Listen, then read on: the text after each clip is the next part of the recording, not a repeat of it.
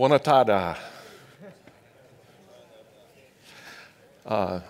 Welcome to our presentation, Reactive DDD, Solving Complexity by Design. And this is Kevin, and I'm Vaughn.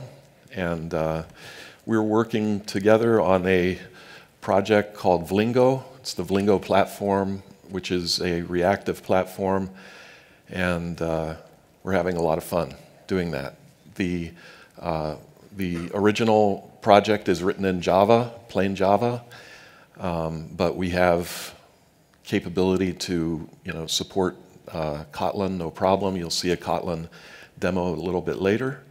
And there's also a .NET version, which I know is probably the wrong thing to bring up here, but you'll be happy to know it's lagging behind the Java one. So anyway, we want to talk about domain-driven design first. How many here are familiar with domain-driven design in any way?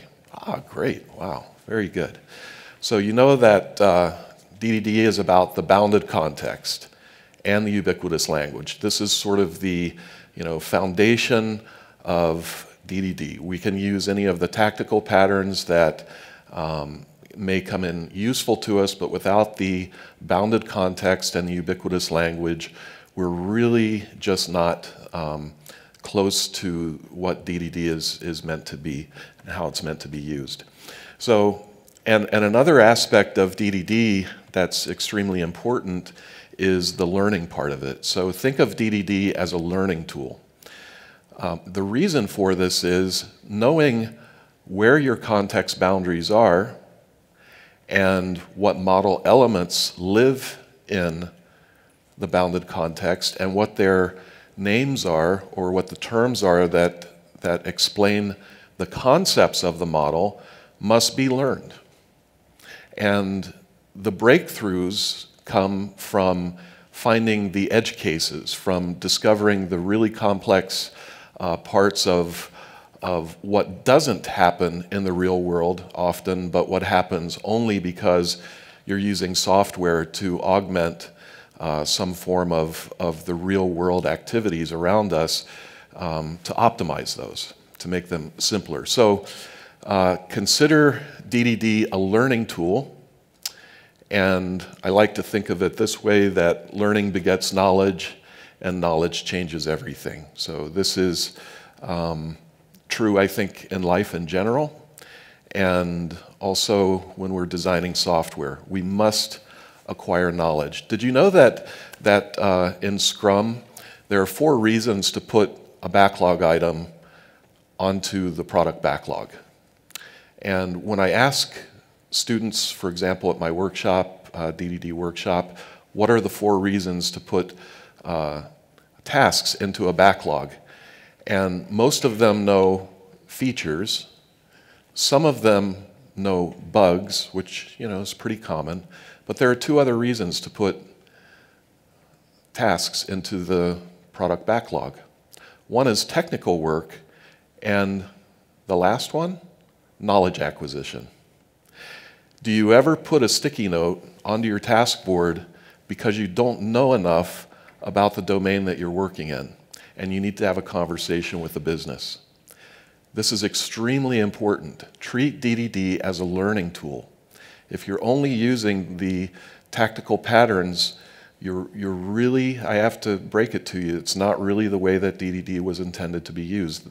Because the tactical patterns based on the language and platform that you're using may change. And even the concept of aggregate or value object could change based on the platform that you're working on. So use DDD to gain knowledge and change the world that you're developing software in to make it a better experience. So in talking about reactive DDD, we're of course adding in the qualities of reactive software, which is message-driven. So basically everything about the experience of reactive programming is message-driven. It could be a command message, it could be an event message, it could be some other kind of message, maybe even a document message. But message-driven is extremely important to embrace as part of reactive. Because of the message-driven aspect, the other three qualities or characteristics are possible, and this is being responsive. So quick turnaround using, and responsive means that we're capable of using all threads available to the server at any given time and keeping, the percentage of use of cores and threads up, to near 100%. And also resilient. Reactive is resilient oftentimes because the design of reactive components can provide isolation from other components. So it's not just encapsulation, but isolation. And this is a major factor that Alan Kay spoke about with regard to what object-oriented programming is. And then, of course, elasticity, meaning that you can, sort of expand and contract systems as they need to according to load and demand. Now, and then, of course, the business-driven aspects with domain-driven design. So what Kevin and I are talking about today is the actor model. And the actor model came about, the ideas of it, probably 3 to 5 years after Alan Kay started his initial work on discovering or inventing object-oriented. And this was by a professor and doctor named Carl Hewitt, and he and his colleagues invented a message passing approach to use with objects. Now, I want to say that this is extremely important. The message passing aspects of the actor model is basically the most important thing that Alan Kay meant for OO. And maybe you've heard this famous statement that Alan Kay said, that when I was thinking about object-oriented programming, I can assure you that I didn't have C++ in mind. So, the actor model is really the closest thing that we have today to what Alan Kay's ideas were about OO. And, of course, cores are not getting much faster. I had a conversation with Martin Thompson. I know he's here, but I don't know if he's in the audience yet. But he told me that the Moore's Law thing, where we were seeing doubling in speed of processor, was about 1.5 to 2 years. Was I think 2 years was the estimate. We were seeing in about 1.5 years. Now, to see the same kind of speed growth that we were seeing before the year 2003 takes about 9 years. Okay, this is a rough estimate. And then there's also the matter of Spectre and Meltdown, right, where the OS is now protecting certain aspects of vulnerabilities in the computer that tends to slow our software down. So obviously we want to use the processor cores as efficiently as we possibly can. And in order to do that, this message-driven approach to software development with objects, you see here that there is a sender object and a receiver object, and the sender object is sending a message to the receiver. This happens to be in the form of a command message. This is an imperative that says, do this, okay? And when the sender sends this message to the receiver, the sender does not block, nor does the receiver block to receive that message. So the actor model is a non-blocking approach. The design of an actor world, such as Vlingo, is designed to not block any of the components at all.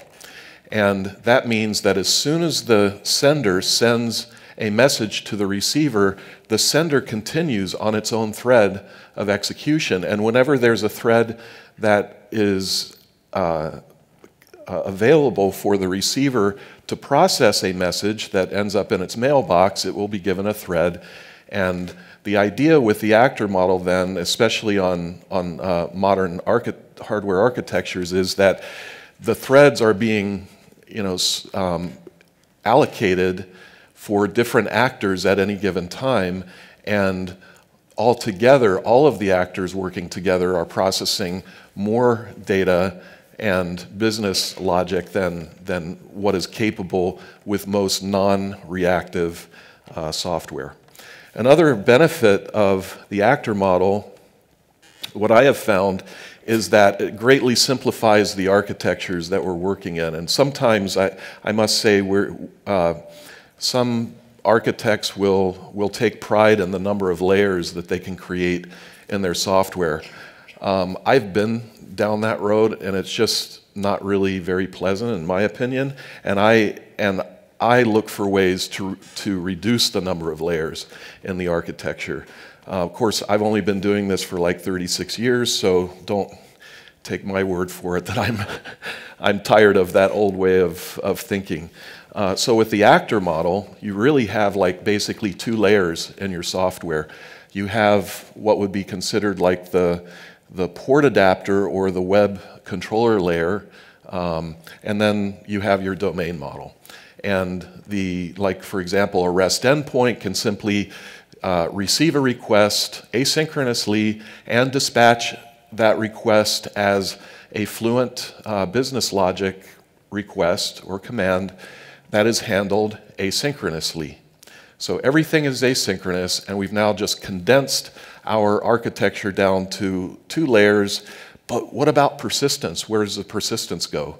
It's abstracted away in the actor model, and you comfortably just emit events, for example, out of your actors, and the orange event that you see here will be automatically stored in an event journal.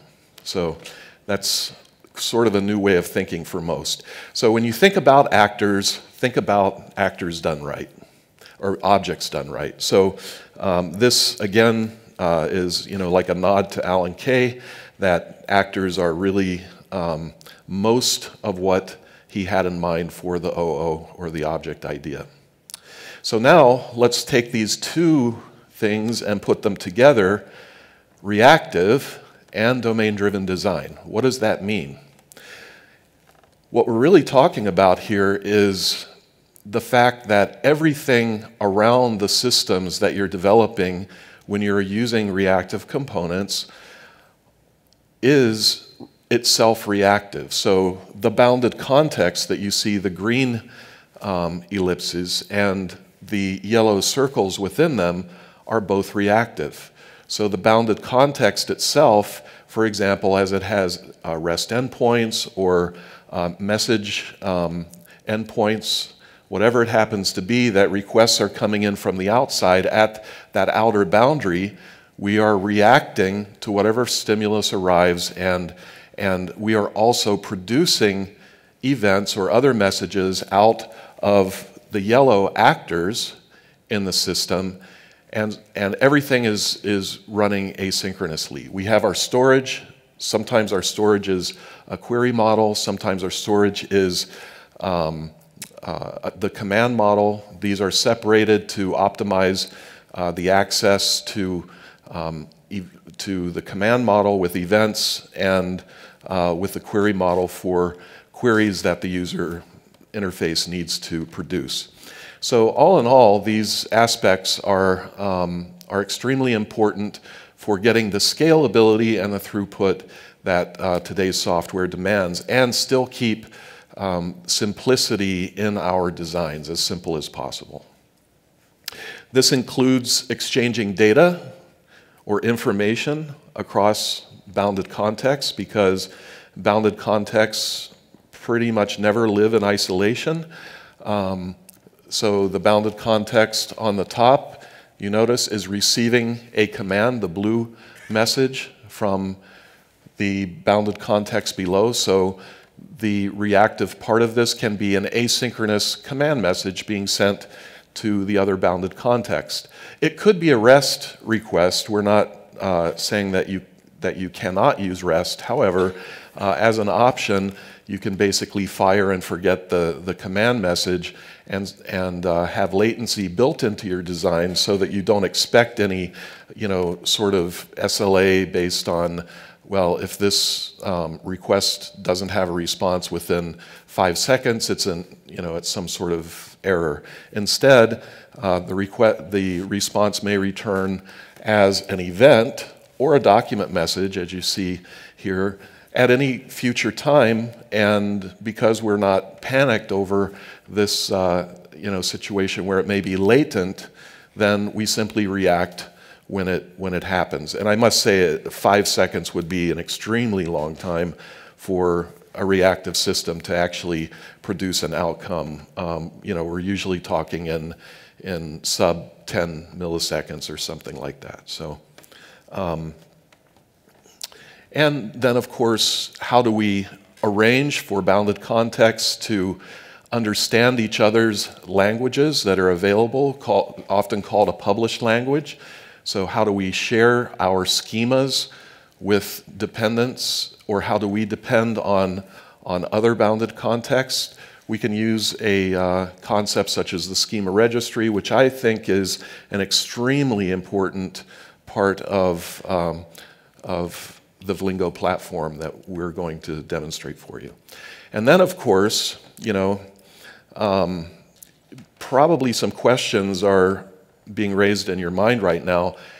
Yeah, so asynchrony sounds good and everything, but how do I deal with when something does not ever show up again? Or what if things happen out of order?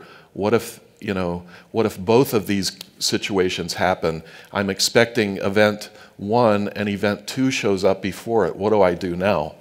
So this has to do with some techniques that I call modeling uncertainty, and my approach to this is actually sort of pushing those decisions down to the lowest part of the bounded context, which is the domain model. So you actually model the uncertainty as it is now part of a business concern, just like maybe selling products online. The fact that we're selling products online through a distributed system, or whether we're tracking cargo, or whatever the sort of domain problem space that we're trying to solve,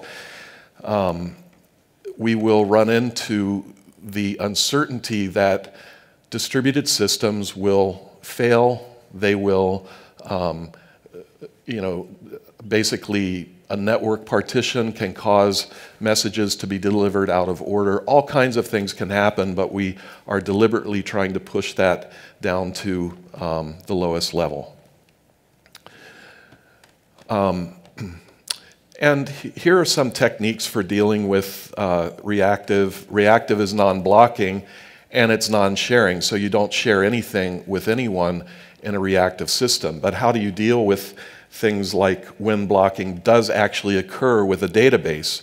Database designs or database drivers, for example, are largely blocking synchronous. When you make a SQL request or run a SQL query, that query is going to provide a result of some kind, after some blocking, and so you're blocking on I/O. How do you get around this? Well, actually, there's what I refer to. Actually, if you could go back one, yeah. Smart blocking is actually where you use two different pools of threads.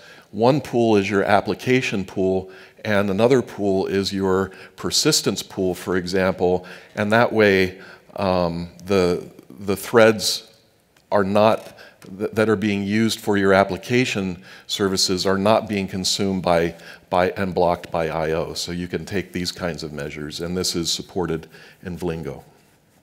Also, what if you're trying to reuse buffers, for example, pooled objects for I/O, something like this? Well, you can have basically a dynamic, or as I said before, an elastic pool of reusable objects that grows when there's higher demand and will shrink so elastically as resource consumption backs off a bit. So we have to take into consideration some of these design techniques. And now I wanted to talk about IoT And I think it's, you know, for us, probably a lot like this. It's the Internet of Toys. And I think it's pretty cool that, you know, we have so many opportunities to use computing in ways that we never imagined before. But even more than cool, I think is, you know, really important is being a humanist. So for example, this morning in one of the keynotes, the video that we saw talked about humanists, and it showed an image of someone working in a medical field or a healthcare field. And I think this is extremely important because when we write software that helps people, we're not just making money, and we're not just making our employers extremely wealthy, but we are actually helping people, and I think this is very, very important. So, you know, we want to use these technologies in the best way that we possibly can as a humanist when possible. And one of these things that we can do, for example, is create what are known as digital twins, and this is where we model, for example, the patient, we model the clinic as we need to, we model the patient's sentiment and their behaviors as an actual individual. We model the machines that are being used to treat patients as digital twins. Now we actually have this very natural concept as a ubiquitous language, or part of a ubiquitous language, or multiple languages in multiple bounded contexts that are helping people by actually reflecting exactly what the software should be doing to help people. And this is very rewarding. So for example, you can see this patient has what appears to be good behavior and sentiment toward the treatment that he's receiving because he's at home performing dialysis at home. Of course, if he didn't do this, he would probably die very soon because of waste not being removed from his body. But we can model his behavior and his sentiment that he is adhering to the treatment that he has, that he receives, as his patient digital twin. So as we get through domain-driven design, we're trying to stay agile as possible, true agile, where we're performing quick increments or iterations on software which produce increments of value, and still modeling clinical and diagnosis data and so forth, and analytics as actual real-world types of reflected objects, or objects that reflect the real world. So in Vlingo, what we emphasize is fluency. Domain-driven design, when you are working in a DDD kind of setting, is much about fluency, because you want the meaning of your software to reflect the meaning of the team's mental model about what area of the problem space you're actually providing a solution for. So even in the reusable components, we are striving to, for example, with a future sort of, the promise that something will be done in the future, this is called completes. It's understandable, and when you need to perform the next task after one asynchronous task has completed, this would be done with and then, or and then to, or and then consume. And finally, you can receive the final outcome with the with statement, or which is not even actually necessary. Now, what about modeling the machine that we're working in? We can model the machine with vitals, with a patient interface between the treatment, and this is a way to capture the digital twin idea. And as we're doing so, notice that the machine gathers patient vitals. Doesn't that read nice and crisp according to the way that we would expect our team to communicate? Or treatment record vitals read. Doesn't that just sound like some conversation that we would have? And without using the expressiveness available in method design, or what we call protocol design in Vlingo, this level of fluency really cannot easily be achieved. So here's an example of a reactive streams interface that's subscribed to machine readings, and this concept is called vitals. And on the next reading that's available, we are going to create a vitals read event, and we are going to dispatch that to the treatment to be recorded. Okay, so this is actually capturing important patient information. It's fluent. Now you may be concerned about the on next. No one will see that from the outside because this is just part of the interface of subscriber. Okay, so don't worry about on next polluting your domain model. It's just a necessary interface for interacting with reactive streams. Kevin's going to talk for a while now about event sourcing. Let's try, okay? It's off. It's on. It's off. Now? Okay. So we were talking about how to model software, but the thing is, how do we get the knowledge necessary to model the software, no? So one of the problems that we face is we know what's the current state of our system, but we don't know how do we get there. So we cannot evolve. We cannot measure what happened. So there are different tools. One that we support from the beginning is event sourcing. And our experience is that precisely when you are modeling some IoT software, it's a technique that is a competitive advantage over other people, over other businesses. So it's important to say that event sourcing is based on perception, on what you learn from the outside system. So what you learn from your customer, what you learn from other applications. So those perceptions are usually commands that the user run on your system, like querying or adding vitals, or events from other systems, other bounded contexts that is sharing with you. In Blingo, those commands, this information, will be processed by actors asynchronously. And actually, that's fine because you will get information from the system without blocking in other actors. So you will have split the load during the workload of the system. All those commands that will generate events, those events will be stored on an event journal that everyone can read and process to get information from other parts of the system and materialize views or materialize other information that will be useful. So one example, actually this is part of the demo that we'll be showing at the end, but one of the examples is an actor that is tracking all the steps that we are doing. It's an Android application, and what it is doing is, I think it might work. Let's try that.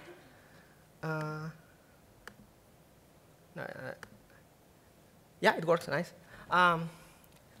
So actors are receiving commands. A command is an action that will be eventually processed. And when an actor receives a command, it generally generates events. So it's recording facts. It's recording knowledge of what happened. This is really important because we are not thinking on the persistence of the object. This is implicitly on event sourcing. We are generating knowledge that will be stored in the database. And I just wanted to point out one thing, too, that notice that the concept, the actual implementation is named track actor, but the protocol that the client knows about is track. Yeah. Okay? So the actor is not known to the outside world. Yeah. So Blingo is type safe in terms that you are implementing an interface, a Java interface or a Kotlin interface. So when you are working with different actors, you are not actually seeing the implementation. You are not seeing anything about how it's implemented internally. You are just seeing the interface. So it's like any other Java object or Kotlin object. So when we are doing event sourcing, there are two parts. One is generating events from commands, like this one. In this case, when a user, a hiker, is stepping, is walking, we will generate events like a step track. There will be a new step on the system. And under some conditions, we can also generate more events to get more knowledge of what is happening. But there's another part, the part of materializing this knowledge. The same actor can read its own events to actually mutate its own state. You have to talk. Yeah? You're not talking. Yeah, I'm moving too much. So, repeat. So we can actually read our own events the facts that we already sent to materialize information in its own actor. This information can later be reused to generate more events from other commands. And the good thing about event sourcing, probably there are some drawbacks, but the good thing is that it's iterative. So it allows us to process, so to generate events, to generate information, and to process this information separately, decoupled from each other. Usually in all systems, what we have is we generate a command, we get information from the database, from some data store, we manipulate this information and store it again, losing any track of what happened. In event sourcing, we are storing facts, and then we are processing it later. This way, we can perceive more information from the customer, generating more events in case that we need more information. And usually those events, there are two ways to evolve them. One is we can generate a new version. It means that we need more information. We have more knowledge of what happens when this command is run. For example, we need more fields. And those events are backwards compatible. So you are not breaking anything because you are getting more knowledge. What could happen is that if those events are not backwards compatible, probably it's because your assumptions at the beginning were wrong. So you are getting information that is not needed or is wrong in terms of the domain. So it means that you need to iterate in smaller steps. There's also another part. We can create new events. We can get more information, but from different users, different customers, so maybe different business areas. This means that we are adding more terms, more information on our ubiquitous language. No? We have more words to explain things. And it means that we are taking into consideration new users, new customers, because we have more information about the system and the business context that we are working on. Yeah. So events are the main way. That's actually why there are a lot of techniques like event storming, no? Because events are a really good way to improve and to experiment and to learn more about the business. Event sourcing is just taking this part to the code, to the actual implementation of our business application. So understanding how our users envision their business, how they think about their business, and being able to reproduce this context is really helpful and gives us a competitive advantage when we are working on. So if we can reproduce the state, and we can take advantage of reading everything that will happen with a single user, and we can reproduce this state on different environments, like in a stable or any staging environment, it gives us a way to debug and to understand what's happening without breaking production, for example. There are other ways to understand what happened on production. You can have logs. You can have some logs on your Elasticsearch and read them on Kibana, but there are some drawbacks on this approach. One of the things that, I don't know, probably a lot of people face that, but logs are usually outdated because you need to maintain them. So it's something that it's completely separate from your program. You need to maintain them, and you need to update the information that are on them. Another thing is that they are not always there. Some systems, they are just deleting them after a week or 2 weeks or a month. So if you have a problem that happened on Christmas and you're in summer, you don't know anything about what happened. And another thing is that logs are just textual information for the programmer, for the developer, for us. So the system doesn't know anything about them. You cannot put this information in your system, read it, and get the latest stage of your application. So it's just information for you, but the system doesn't know anything about that. So when we are working on IoT application, when we have a lot of sensors, a lot of different inputs, and a lot of different applications that are just pushing information to our system, recording this information in a reliable way is really important. Actually, in most applications, it's important, but IoT even more. Because this leads to a better understanding of what we are doing, about what our sensors are doing. There's an enrichment on the teams and the autonomy of them, because they can get this information without the need of some kind of domain expert. This information is already there in the system. And it's a reliable way to improve the language, the ubiquitous language that the team is using. It's a reliable way to get more information and evolve the ubiquitous language and the model that gets from there. So the main reason to use actors and in terms of domain-driven design with actors is that actors explicitly model the domain. So you have an actor that represents a track or a vital. You have actors that actually talk out the language of your domain. This is really useful, and actually a lot of organizations are organizing structures. So there are companies that are organizing their teams around the bounded contexts. If I might just interject one thought here too. When you use actors in this way, you really, really do not want to have anemic domain models. So you're almost forced to not use public setters. You can if you want to, but that would prove to be a very, very bad idea. Yeah. So there's a concept that is called active object. An active object is an object, it's an actor, actually. The thing is that this object is responsible of their own resources. So the actor is responsible of their own CPU, memory, and so on, and is responsible of their time. So they are real objects. They are alive entities that are actually doing some work.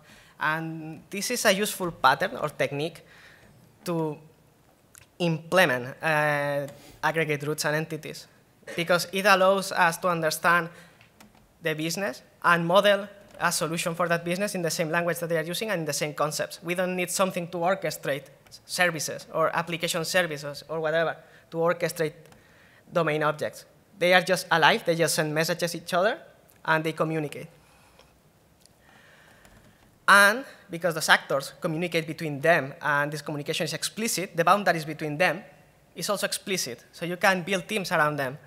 And you can actually make explicit the breaches around teams and the communication that there will be between them.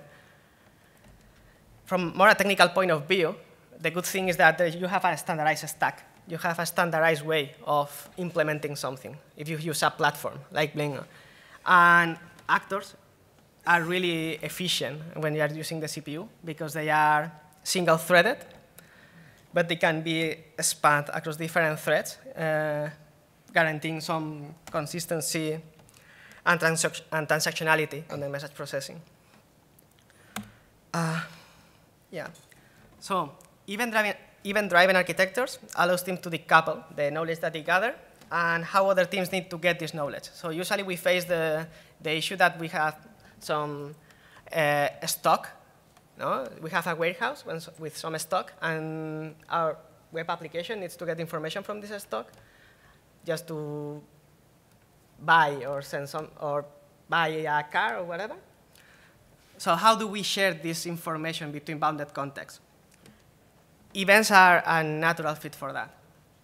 So you are just sending events, you are recording facts that will happen, and other bounded contexts can read from them. This is also dangerous in terms that you can have some, if you are not aware that you can couple different entities between different bounded contexts, it can be dangerous. But there are some patterns like the published language to fix this problem, and don't fail on it. Also, event sourcing. The main benefit is to understand what happened on the system, as we said. But the good thing is that you don't need, or you are not always having a dependency on your domain expert to understand what is happening, because you have all the information. And you allow teams to be data-driven. You have all the data. This data is true because it's what is building the system. And you can take decisions on that. You can always replay the data. You can always read again from scratch. And you can generate more data to get information on what happened. We have an example app. I don't know if we will have time to try it. Sure. Yep. This Blingo works on Android. It compiles to Java 8 and Java 6. It works on Android. And it also works on the backend. Actually, the backend is where we started working on it. So we have an example application written in Kotlin that you can download, and you can work on it, compile, play with it, whatever. We will share the GitHub repo at the end. That actually tracks you while you are working, and you can send alarms to other people nearby you. And you will see the alarm, this red dot thing, from other person nearby you. And it's just a simple application to see how actors work, how they communicate between backend and frontend, and how do we store events in the event journal and can be written from other parts of the system. So the example application is here. So probably we have some time for questions, and later we can do the demo. I don't know if there are any questions. I can try to run the application. I was hoping you would do the demo now, because you have 10 minutes. You have at least 5 minutes for the demo. Yeah. Yeah. So if there are no questions, we can, I don't know, I see hands, but I don't see questions. We can try to demo the application. Okay. Yeah, let's demo. But I mean, you were going to show the source code, I think, right? Yeah, they should. Yeah. You want me to go through the source code? Yeah, no, not the whole thing. Just so the source code is in this show them repo maybe here? what a track is, and show them what a track is and the Android front end a little bit. Let's see if I can enter. No? Okay. So let's go to GitHub.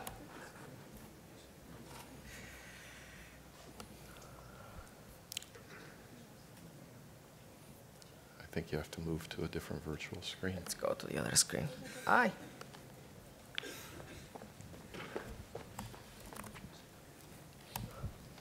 Okay, while Kevin's setting up, I can answer questions. Yeah. Great, guys. One question is, well, there are 2 points that I would like to comment on. First is, how do you go about defining your data model and whether you've looked at doing it across language boundaries? Sometimes you have to go outside the JVM. How do you have a data model in a sort of asynchronous messaging system that is consistent? And if you know what is the way? Sure. And the second one is, how do you go about understanding and designing these protocols? Because there can be some edge cases and finer points where if you have to go through the network stack, things happen. The real world is messy. So how do you sort of design? Okay, let me answer the first question. So actually, we're not an event-sourced only persistence platform. We support objects through events. Yeah, so basically event sourcing, CQRS with a flat sort of blob entity model. We support ORM through JPA, Hibernate, and we also have yet another JDBC, sort of raw JDBC through an interface called JDBI. It's an open source product. So we actually have 4 different ways that you can persist objects, and so you would create your data model in the same way. The event sourcing models actually are preset and are relatively rich, probably all you would need. The second question, the real world is messy. How do you deal with designing protocols? Well, you get things wrong and you change the design. But so the actual method, declarations on an interface, on a plain Java interface, those can be changed. And then if that affects if you're using event sourcing, for example, then you have a migration potentially, right? But you have a migration and OR mapping too. So it's really no different from. My question was more on the sequencing of events. Oh. I guess my question was more on the sequencing on events. When this happened in different order. And yeah, events are sequenced in the order in which they occurred. So there's an event journal that tracks, basically, a time order of when things occurred, and that is how you read them out. If you need to consume them in a different order, then that's usually known as projection, where you're trying to, interpret the event streams that have occurred and interpret those into some other kind of model. And you can pipeline, you can do all kinds of different things, with that. Okay? Thank you. Yep. Okay, Kevin, why don't you go ahead? So the application is here in GitHub. There are 2 Gradle projects, one for the Android application and one for Zoom.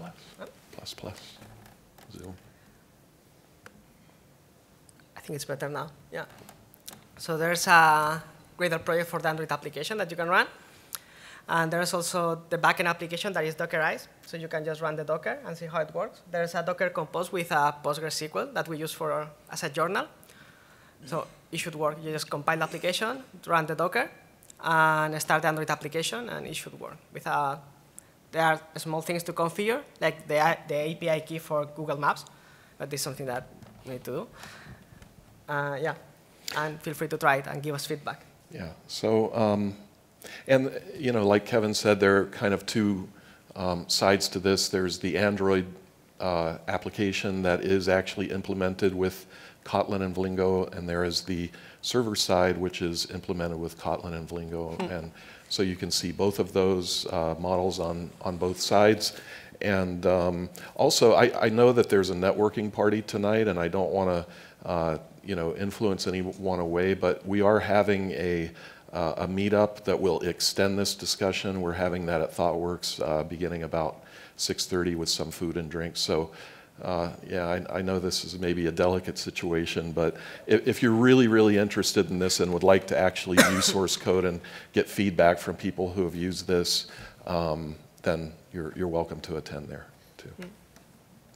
Or come late.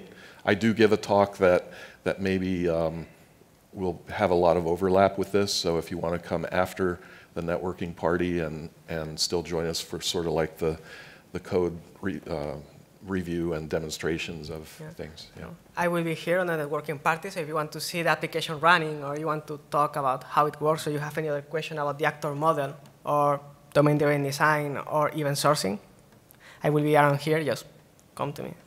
Yeah, it's pretty amazing actually that I have some contributors in the United States. There are 3 of us total, I think, in the U.S. No, 4 in the U.S. and then a few people in Germany who have contributed. But actually here in Barcelona, we've had some really good success with contributors, and a friend Alish that Kevin has known for a long time has helped us, and Brian back here working at Skyscanner. He's used it, and he's bumped up against a few problems. You can ask him what were the problems, how they've been solved, and I think we have to help you solve another one here today, right? We're going to do that. So, yeah. Yeah, we all have some time. Yeah. So, any more questions? We have, I think, is it 2 minutes we have? Yeah. Okay.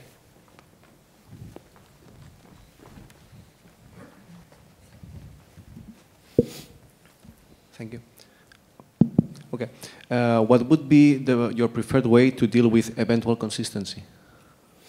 So, well, that's a pretty open question. What I would say is, there's eventual consistency potentially in the query model, right, and the read model, but there's also eventual consistency across bounded contexts. And there's a talk that I gave, and I've given several times in the past year and a half, and I mentioned it here, about modeling uncertainty. So if you go to my YouTube channel and just search for Vaughn Vernon modeling uncertainty, you'll find that. Basically what it means is let things happen as they happen, and sort of absorb that into the domain model, because it's the lowest possible place that knows how to deal with this. My opinions are mine, but also kind of backed by Pat Helland's paper, Life Beyond Distributed Transactions, his updated papers on the ACM, and you can read it there. And one of the clearest statements you can find on this is he said, when you cannot use global transactions, you must model the uncertainty in business logic. And it just, that's the best place. If you try to create a resequencer and a deduplicator out at the edge, it's just hard, and you fiddle with it for a long time, and it's probably still not perfectly correct, and you haven't solved any business problems. So bring it in-house, to the domain model. As a recommendation, I will say to avoid having eventual consistency in the same bounded context or in the same domain object, at least for writing. Because the relationship with the information in the same bounded context is really strong. So probably having eventual consistency, depending where, actually on the right model is really dangerous. Yeah, the REAP model is just a completely different thing, so that would be another discussion, I think. So, yeah. But it looks like we're out of time. Thank you for attending. This was great. Thank you very much.